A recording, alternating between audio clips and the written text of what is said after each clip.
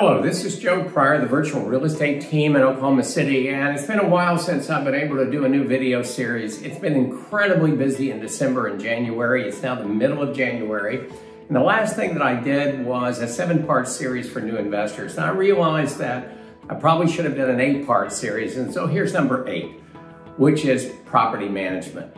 You know, it's one thing for me to find an excellent value for you, a neighborhood that is just really outstanding, insurance rates that are really good. But when it comes down to property management, that's where things on paper become reality. And a property manager can make or break you. And I've done this for 33 years. I've lost count of the number of property managers I've worked with over that period of time. And I can tell you there's more bad property managers than there are mediocre property managers. There's more mediocre than good. And the great ones are few and far between.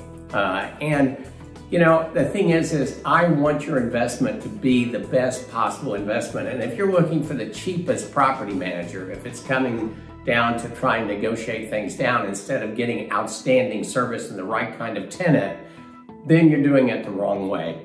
I can tell you I have seen bad property managers put people in brand new homes that 6 months later have $15,000 worth of damage. Now, you don't want to do that after you've bought a $230,000 home.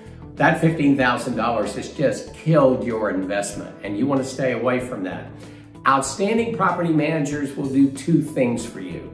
First of all, they're going to use the metrics to say this is the right person for you, and they're going to give you the reasons to do that.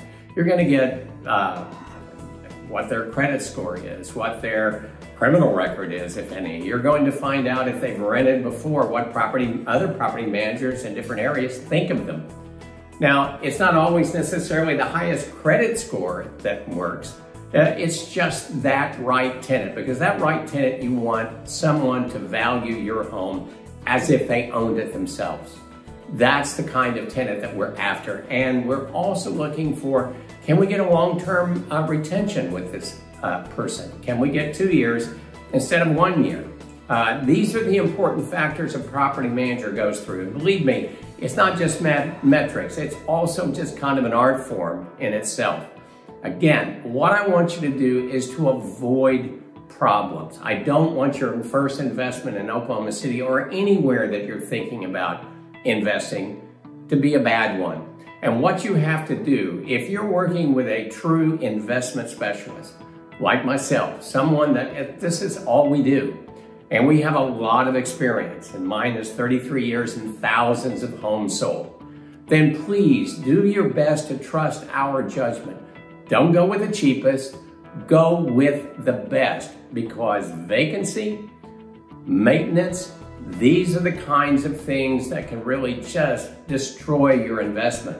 Damage, absolutely destroying your investment. We want it to be right. So please understand, the best is what you're after, not the cheapest.